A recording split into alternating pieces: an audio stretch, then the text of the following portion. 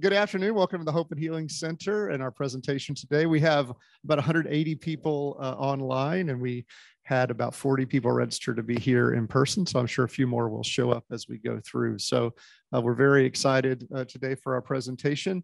This is the second in a multi-part series, the AJ Weisberger Education Series in Addiction that was so graciously funded by Mark and Camille Weisberger in honor of their son, AJ, and we thank them for that.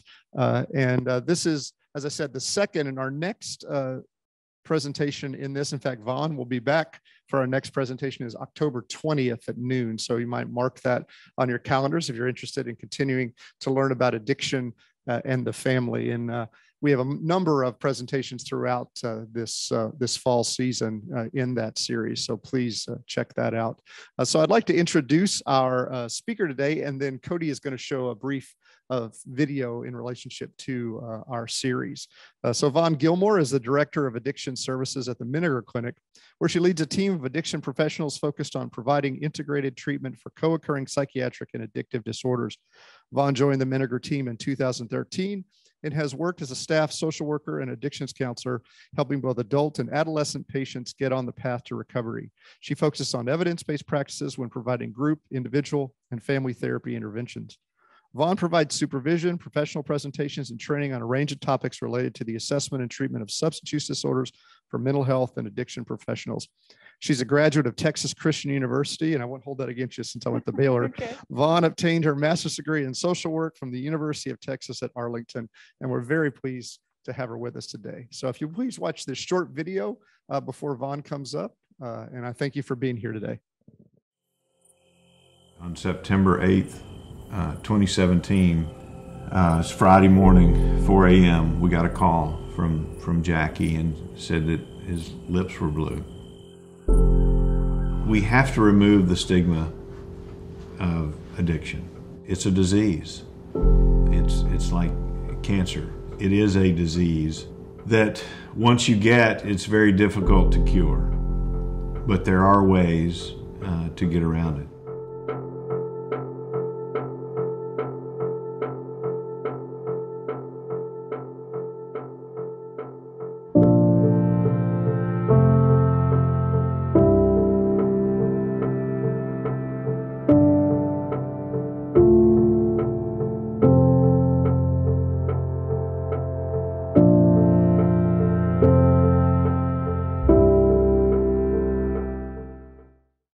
Thanks so much for being here today.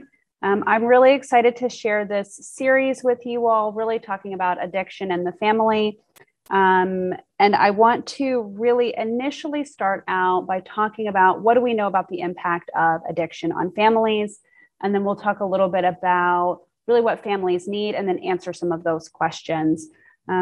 So we know that really addiction is a systems issue, right? We call it a family systems issue, meaning that it impacts the stability of the home, the family's unity, the mental and physical health of the family members, the finances of the family, and overall the dynamics within a family system or within a home. Substance misuse by a family member is stressful. I know that seems sort of simple to say, but very complicated to live, right? But it is an extreme stressor in many situations for the entire system. And what that means is a lot of the family members may also end up experiencing their own physical or psychological problems in response to the stress of a family member's addiction. So we think about what coping skills and support that a family member might need to manage that, right? We actually have research on sort of the type of support and coping strategies that family members need in order to sort of manage the stress themselves. And that's really what we're going to talk a little bit about today. We also know that family members have a really critical role in supporting sort of the identified patient or the identified client, right? That outcomes are better when families are involved in treatment, that families are often the reason that people are willing to enter treatment or remain in treatment. But those family members also need a lot of support and resources and skills and education in order to be able to do that successfully. If you have or have had a family member with a substance use disorder, many of these sort of emotional impacts will sound familiar, and maybe different feelings at different points in time, right? It's really understandable for family members to feel guilt about how they've responded or not noticing sooner, right? Or how they could have intervened differently.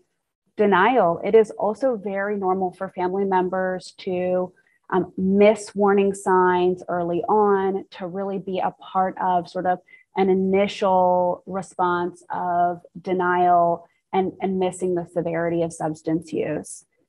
Shame, because this is a very difficult subject to talk about. It's not one that people regularly rally around you when you are experiencing.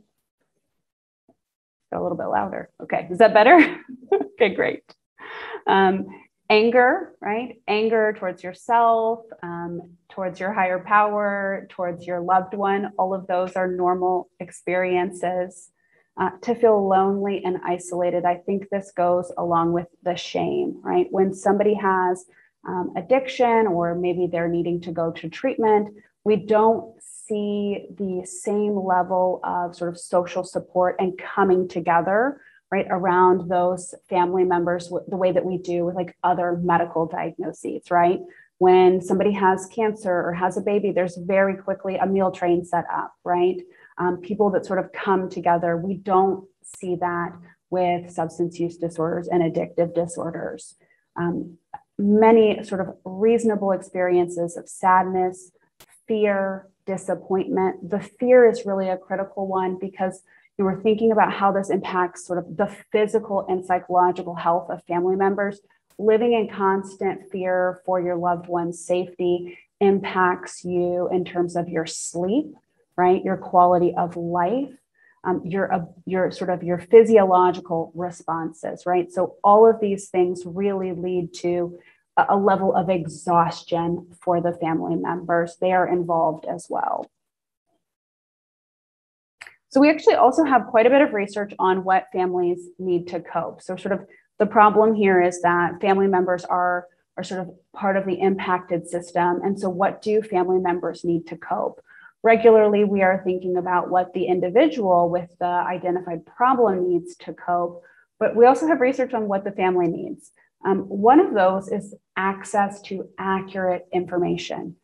If you go online and search anything about addiction treatment, you're going to find a lot of misinformation. You're going to find a lot of treatment centers willing to take advantage of vulnerable families, sort of selling promises, right? Promises of, ending addiction, these types of things out on the internet, right? So families really need access to accurate information, which is, I'm so grateful for this series. And that's really what I want to focus on today, is a lot of accurate information and talk about some myths about addiction and recovery that are out there, and then what we actually know in the research and what is true, because access to this type of information allows people to make more informed choices about how to respond to their family members and what types of treatment they might need. Families also need resources and coping strategies. We have 3 sessions together, so I hope people will come back in October and November, where we'll be talking about a couple of these other sort of key things that families need, including sort of resources, recovery pathways, things that are available, also skills and techniques, right? There's a lot of research on ways that both professionals and family members can intervene with somebody when they have a use disorder to help get them to treatment, to help them maintain their recovery. So we will talk a little bit about that today as well, some sort of techniques that family members and professionals can use to enhance motivation and reinforce change. And then finally, families need support networks. They need community connections. And I know that's been talked about in this series, and we will also talk about that more in October and November. So getting into sort of some of this education that really I think is important, I want to talk about some common myths, right? The first one here, addiction can't happen to me and my family, right? A lot of families believe this. We love each other. We have a good job, right? We know what's going on with our kids, right? There is sort of a false sense of security that it can't happen to us. But the fact is that really anyone can develop an addiction. It has nothing to do with social status, with education, with background. We do know actually some sort of pretty specific risk factors for addiction that can make people more vulnerable. So things like family history, early use, and environmental stressors. So we'll talk a little bit more about some of these things that actually leave people sort of more vulnerable. I think it's important, though, to have a context when thinking about risk of why people use substances. Now, there's a lot of different reasons that people might initially start using substances. And if you're concerned about somebody, I think it can actually be helpful to ask them these questions, right? Not with judgment, but really to understand. Now, this is why people sort of initially use substances. We'll talk a little bit more about sort of the neurobiology of addiction, which is why people continue to use substances. But initially, especially if you have sort of adolescents or young adults, we think about why they might start using substances. Very regularly, people initially start using substances for social reasons, right? This is very normal in our culture, in our society. We regularly use both drugs and alcohol as ways to socialize. Alcohol often, but particularly in places where it has become legal, marijuana is very regularly used to socialize as well. Enhancement. A lot of times people are using substances just to have a positive feeling, right? That's the whole point, that drugs create sort of a sense of euphoria and relief. And not necessarily that people are even feeling bad to begin with. It's providing a sense of enhancement. People are probably familiar with the coping. So this idea of a self-medication model of addiction.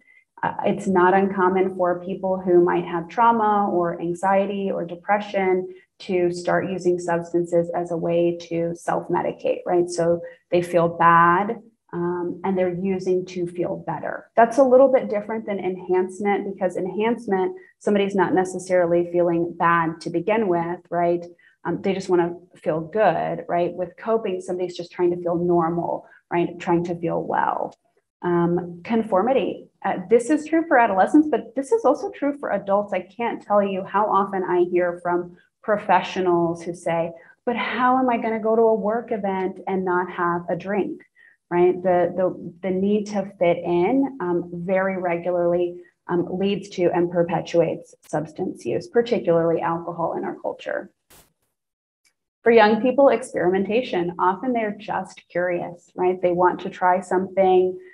Young people are by nature are more risk-taking, right, and curious. And so experimentation is sort of fits in with really their developmental trajectory. We also see people using drugs for expansion purposes. This tends to more be like hallucinogens or sort of mind-altering substances where people sort of want to have like a trip or a new experience. And finally, I think it's important to include medical treatment here. Regularly, people are prescribed medications that have an addiction potential, right? So they might be prescribed pain medication or anxiety medications that they end up getting addicted to, right? So there's a lot of sort of routes to developing an addiction in terms of why people might initially start using substances. So I had mentioned sort of the risk factors. I want to talk briefly about epigenetics and sort of the heritability of addiction. You may have heard sort of people say addiction runs in families, but what we know is that the sort of risk for developing an addiction can be 50% or greater in terms of sort of genetics, inheriting not the addiction itself, but the vulnerability to it, right? The genetic risk to have some type of use disorder. Epigenetics has to do with the interaction between both sort of the genetics and the environmental exposure. And these things kind of are combined in terms of what we consider vulnerability or risk. Certainly, there are people that do not have any family history that develop an addiction, and people who have a very strong family history and don't develop one. So this is just one risk factor that we know of. So this sort of image is to try to explain the intersection of those two things, the intersection between sort of the genetics or the biology and the environment, because it's these two things together that lead to what we call addiction. So biologically, we have sort of the family history, we have sort of what we call co-occurring or mental health disorders. We have sort of biologically the effect of the drug itself. So there's lots and lots of research being done on how different drugs and sort of different family profiles different individuals might have different risks for different substances even, right? There are, for example, protective genes against becoming a nicotine smoker, right? Some genes more associated with cocaine use disorder. So there's lots and lots of interesting research being done, but in terms of like understanding like treatment, it's just helpful to know that there can sort of be this sort of neurobiological risk that has nothing to do with what's going on in somebody's life. And then in the environment, on the other side, we also know that early use, having access to drugs and alcohol, coming from a chaotic home or an abusive home, or experiencing some type of early trauma can all be really impactful. We know that sort of the attitudes of family members, so if there's a lot of substance use in the home, for example, this can also sort of create a vulnerability and an exposure. That's a little bit of a good example too of the relationship between sort of environment and genetics, because if somebody comes from a family where there is somebody that has an alcohol use disorder, they're not only inheriting sort of the biological risk, but they're also growing up in an incredibly stressful home environment. So it's actually both at the same time. Okay, our next myth. Substance use by teenagers is normal and nothing to worry about. I hear this from parents a lot who think, oh, if it's just normal, they're just being a teenager, right? They're just experimenting. It's no big deal. I did that when I was a teenager. The reality is we know that early substance use increases somebody's risk for addiction pretty significantly, and that heavy substance use in teenagers also has other risks associated with it, not just addiction risk, but it can actually lead to lasting changes in the brain. Hopefully that this is translating. But what we know, I mentioned sort of the risk. Young people who use alcohol or other drugs before age 15 are 5 times more likely to develop a substance use disorder, right? So early use really is important here in terms of predicting risk. And here at the bottom, we sort of have the stages of development in terms of how addiction might impact young people at different stages. For children, it often is the impact of growing up in a home where there is substance use, stress, trauma associated with that. We know that about 1 in 4 households is actually impacted by substance use. For teenagers, this is really related to the risk-taking that I mentioned. So it's very common for teenagers to experiment and take risks. But what we know is that 90% of adults with an addiction developed that problem during adolescence. Right? When we're doing clinical interviews, we are always asking, tell me about your early use, right? We want to know about that use history, about that progression. And almost always people started using during this key sort of time of brain development. And then in young adulthood, again, the brain is still developing. And this is when we see a lot of associated consequences. And then also the highest rates of substance use disorders are among young adults. So this is ages really 18 to 25. So this is really sort of a developmental sort of problem. Just a few sort of slides to share with you in case you're interested about really what is happening in young people. These come from the Monitoring the Future survey that's conducted every year by NIDA. This is from 2020 data that they put out back in December. But basically just looking at marijuana use among 8th, 10th, and 12th graders. So you can see that since 2010, it's been pretty steady.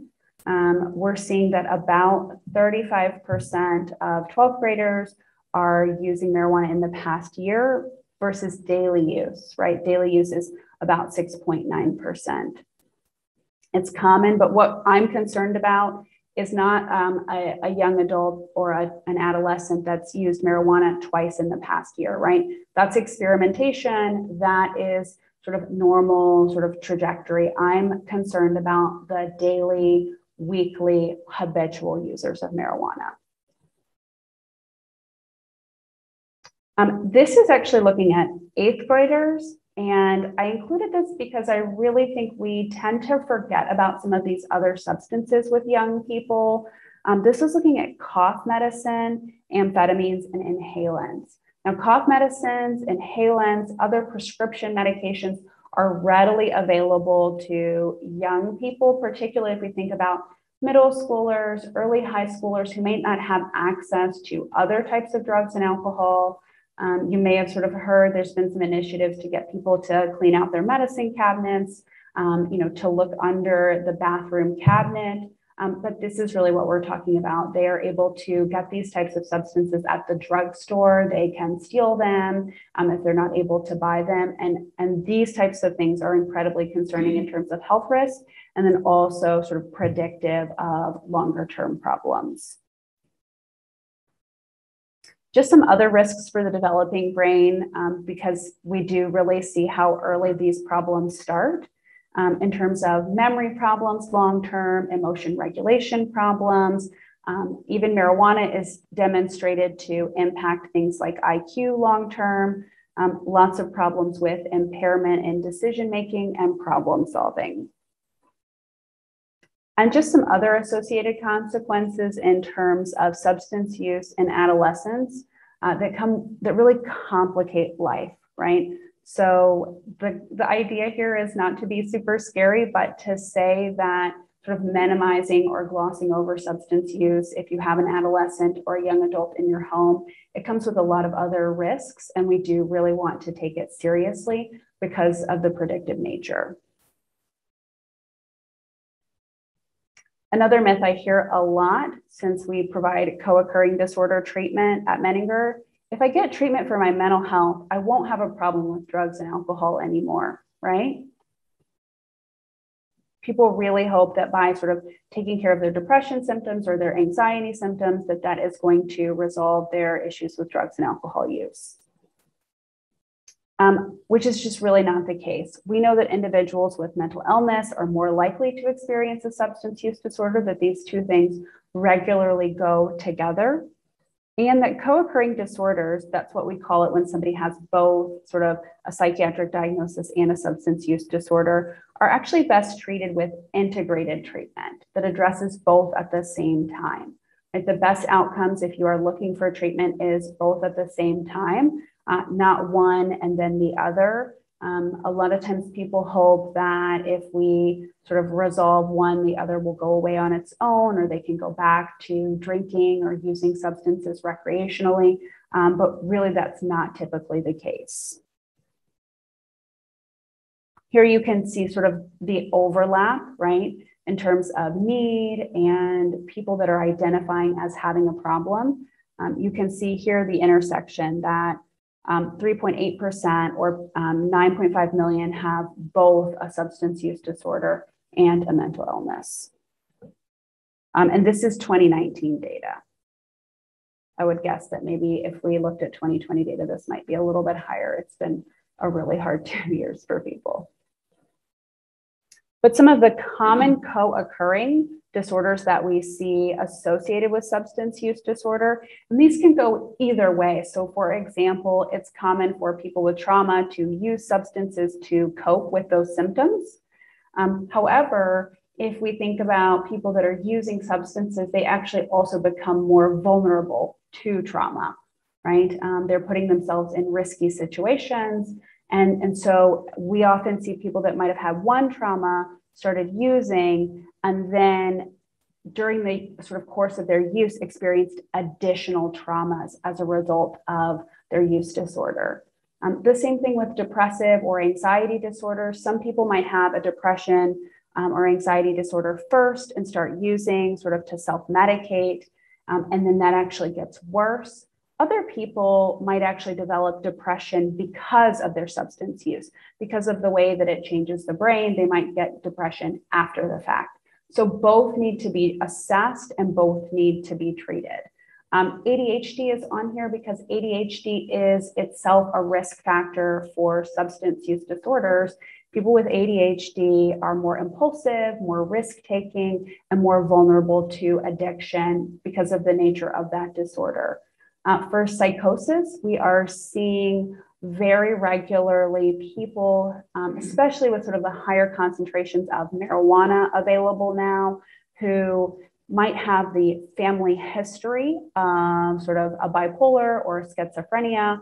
They're using highly concentrated marijuana, and then they're developing psychotic disorders, right? So there's a lot of interplay between the genetics and the use happening here.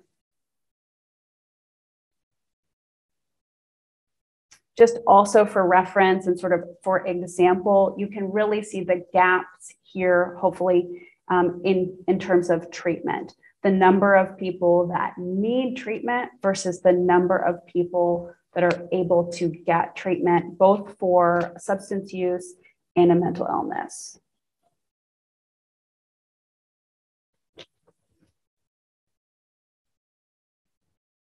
Another myth, addiction is a choice. Right, we talked about at the beginning some reasons that people regularly use substances, and often those are sort of choices that people are making, right? But once somebody actually has moved from substance use into addiction, we're not talking about choice anymore. That repeated exposure to a substance or a behavior leads to changes in the brain, right? Particularly in areas involved in reward, motivation, and memory. And it's those changes that actually make it quite difficult for somebody to stop. So I like to think about it along a continuum. You may have heard somebody say like addiction is a progressive disease. And this is really what we're talking about, that we've talked about experimentation, but there's many sort of things that might happen along the way. For some people, this happens very rapidly. It can depend on the substance. Right? With a substance like alcohol or marijuana that has a lower rate of addiction per use, we might see this sort of happen slowly over time. With other substances like methamphetamine or heroin or other opiates, we might see this happen much more quickly, where somebody moves from experimentation to substance use disorder to addiction. I've been using the term substance use disorder. I also will just explain that sort of diagnostically, like in a treatment setting, that's the term that somebody would use, right? So we don't actually diagnose somebody with an addiction. We use the term substance use disorder for an actual diagnosis. And that would be sort of specified, like an alcohol use disorder, an opiate use disorder, a cannabis use disorder. So we think about the disease being progressive and along a continuum. And we also think about treatment needing to be along a continuum. I've talked a lot about adolescents and young adults and early intervention. So you can see here, this is really about screening and identifying problems associated with substance use earlier. We know that before the disease progresses and people have sort of more of the sort of neurocognitive consequences that go along with it, recovery and treatment can actually be easier. Right? The hard part about that is convincing somebody to go to treatment before they've had some of those significant consequences. So it really becomes a bind. Treatment and recovery outcomes are better when people don't have as severe of an addiction, but when people don't have as severe of an addiction, it can be hard to get them to see that it's a problem. So when we think about treatment, we think about matching treatment with the appropriate level of care, depending on what's going on with that young person. And I talked about the need for accurate information. If you are looking for treatment for your loved one or a family member, ask about levels of care, right? Ask about continuum of care. How will you help my loved one sort of reintegrate into life? And don't just assume that what everybody needs is rehab or detox, right? The research really says we want to treat people in the least restrictive level of care as possible. And a good treatment center is going to have multiple levels, and they're going to assess for the appropriate level of care. It should not be one size fits all, right? Some people can get treatment and establish sort of their recovery in intensive outpatient, and some people need to start with detox and a residential level of care. So really ask for assessment is my recommendation. Another common myth, and I think families really get caught up in this, that we have to wait for them to hit bottom, right? The problem with this is that if consequences were enough to get people to stop using drugs and alcohol, I would not have a job, right? Consequences is not why people stop, right? It's just not enough, right? It is, again, I'm going back to the brain and the areas related to reward, motivation, and behavior. That's why people keep using substances. It's not because they don't love their family. They love their family, right? They experience intense guilt and shame about what they are doing to their family. It is really this neurobiological disease that keeps people stuck in addiction. Has nothing to do with hitting bottom. I know this is a really long definition. I won't read it all to you, but this comes from ASAM, the American Society of Addiction Medicine. I mentioned at the beginning what families need is accurate, evidence-based information. This is a great resource that has lots of information. It does have some consumer information as well. But here we are defining addiction as a primary chronic disease of brain reward, motivation, memory, and related circuitry. Right? It is the dysfunction in those areas of the brain that lead to sort of compulsive and repetitive use of substances. It's not a characterological issue. It's not a moral issue. It's not a moral failing, I think, as we have sort of previously been taught to believe that it is. Right? This is a neurobiological disease, and it should be treated as such. And that often means treating it medically with a psychiatrist or an addiction medicine doctor who is looking not only at what types of therapy somebody needs, but also what types of medications do they need? What types of pharmacological interventions do they need as well to be successful? So the disease model is definitely how we understand addiction, right? I think I've said it a lot of times, but not a disease in terms of a moral disease, right? But a disease in terms of the changes in the brain that happen with repeated exposure to drugs and alcohol. It's that repeated exposure that really changes the way the brain works. And those changes persist long after somebody stops using. We see improvements in the brain, usually 12 to 18 months after somebody has sort of maintained complete abstinence during those 12 to 18 months. On sort of brain imaging studies, we can sort of see some of the changes and the improved functioning that starts to return to the brain after that period of time. But that really also depends on the severity of their use. They may not go back to where they were before, but we may still see significant improvement. Some of the common neurocognitive effects we might see with addiction would be cognitive deficits in terms of decision-making, impulse control, self-regulation. If we think about somebody trying to make an enormous change in their life, like stopping using drugs and alcohol, while also dealing with these neurocognitive effects, we can understand the significant relapse rates that we have, right? If we're asking somebody to stop doing something while their decision-making and impulse control is impaired, right, they are going to have a hard time. If someone relapses and it's hopeless to try and help them, I know that it makes sense to feel this way when somebody is in a relapse. But the reality is that those sort of same executive functioning deficits I just talked about are what makes it so hard. And this is why we need to think about medications to reduce relapse rates, especially early on. Some people need to be on medications like naltrexone, like Suboxone long-term. Some people need to be on them for a year or two, right? There is nothing wrong with that. The research supports the use of medication-assisted treatment or pharmacotherapy for substance use disorders.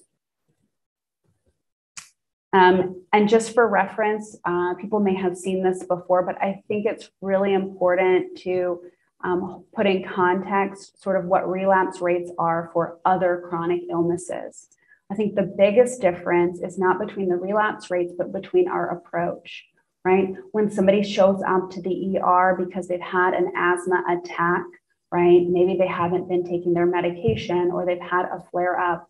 No one in the ER is shaming them or stigmatizing them or blaming them for having that recurrence of symptoms, right? The way that we approach people with addictions, with shame, with stigma, with blame is a big part of the problem here, right? We know that these types of diseases are going to have a recurrence. And so how do we prepare for them?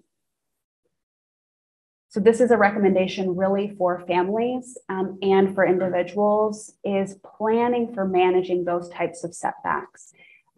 I regularly work with patients that have been in other treatment settings. And when I say, let's come up with a plan for how you're going to manage your relapse, like, they're like, what are you talking about? Why would we think of that? I'm never going to relapse. The reality is that most people will have some type of use event. Very few people get it on the first try, right?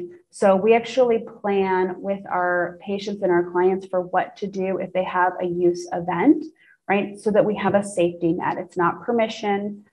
This is not permission. This is an emergency escape plan, right? We know that individuals early in recovery, and I'm talking about 12 to 18 months as early in recovery, need both support and accountability to be successful. So that may mean drug and alcohol monitoring, that may mean case management, that might be recovery management, to make sure that they are successful and to catch any use very early on and intervene accordingly. I think this is our last myth. There is nothing you can do if a person is not willing to stop using. I know that the old school model out there says practice tough love, detach with love, right? You can't do anything to help them. And that's just really not accurate. We actually have lots of treatment interventions that individuals, family members, professionals use to target motivation to change. And so we can actually help somebody move towards a decision to seek treatment, resolve their ambivalence, and make a decision. So ambivalence is really referring to that space where people aren't sure if they want to stop or not. They might know there's a problem, but might not be ready to make a change. The stages of change is really a model I recommend you ask treatment centers if they use, because what a good treatment center should be doing is matching interventions to somebody's stage of change. In pre-contemplation, this is sort of like denial. No, not me. I don't have a problem. I'm not going to treatment. I don't know what you guys are talking about, right? Why are you trying to get me to make a change? I don't have a problem. And then people move into what we call contemplation. I do have a problem, right? But I don't really, it's not working, but I don't know that I'm ready to do anything different, right? It's causing some consequences. This is where we get ambivalence. What happens a lot of time in treatment is the treatment centers assume that people are in an action stage of change. Great, you're here. Let's teach you how to stop using, and let's come up with a relapse prevention plan and get you to some AA meetings. Well, if I don't even think I have a problem yet, none of that is going to be effective. So we want to match and look for programs that match treatment centers to stages of change. And for family members, you can also do this as well. And so what this looks like is really focusing on engagement and connection as opposed to confrontation. Again, I'm not talking about sort of being permissive. You need to have very clear boundaries and limits, but you can also do that while maintaining sort of the connection and focusing on being empathic. So don't get into arguments is really my sort of first recommendation there. If you try to argue with somebody about why they need to stop using, do you know what they're going to do? They're going to argue all the reasons they don't have a problem. And what you've actually just done there is entrenched them even more in their belief that they don't have a problem. So we want to avoid argumentation. We don't want to shame or stigmatize them. We want to look for self-motivating statements, any self-concerns that they have, and talk about those and reflect those back to them and agree with them about those. We can also positively reinforce any efforts they have been willing to make towards change. So what that really looks like in terms of supporting motivation to change for a family member is matching how you're responding. And we'll probably talk about this a little bit more in our next lecture as well, but helping them work towards self-identified goals. What are they willing to change, right? Don't get too far ahead of them in terms of what you think they need to be doing and what they're willing to do. Reevaluate those goals and change the plan as needed. So I recommend, again, it's not being permissive. What is it that they're willing to change? You're willing to cut back your drinking, right? Great. How many days a week and how many drinks feels reasonable to you? And what will be the plan if you cannot stick to that, right?